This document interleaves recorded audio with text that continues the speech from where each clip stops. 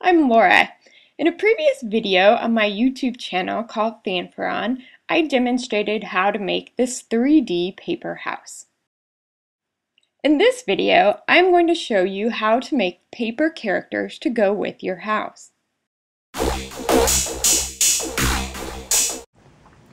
To complete this project, you'll need printer paper or cardstock, scissors, markers, and glue or tape.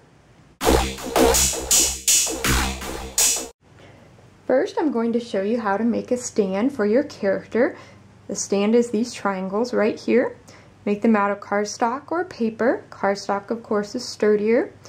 I cut strips of paper that are about 1 inch wide right off the edge of an 8.5 by 11 piece of paper. Fold them in half. Open it back up. Here's my center fold. And I'm going to bring this edge near to the center, but not quite there. And fold. Do the same thing on the other side. Put a little glue on this place you just folded. Attach them together.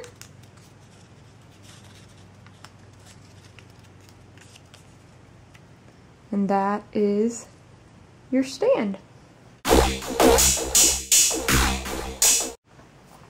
Now it's time to make your person. I got started just with some markers, drawing a head and some clothing. I'm going to add some arms.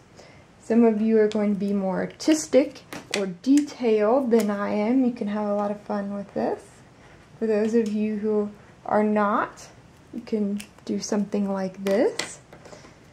Add some hair. This can be a boy or a girl.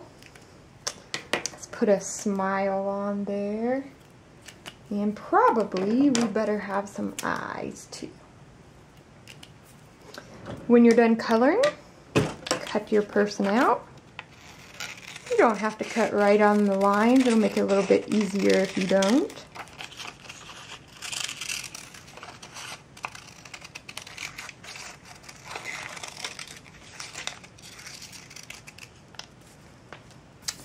And then get one of those stands that you made earlier.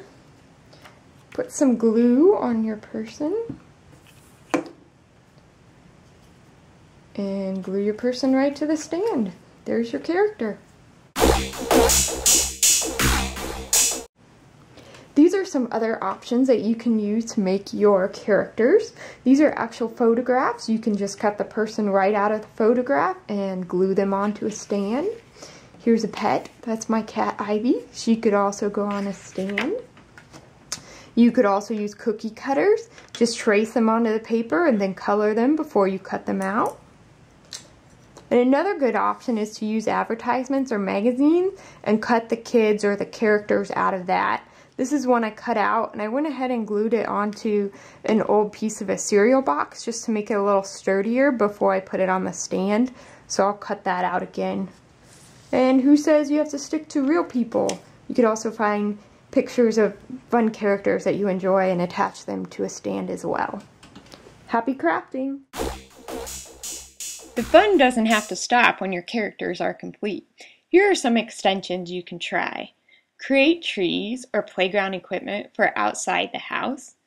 Make a furniture set to put inside the house. Or you can name your characters and write a story about their adventures.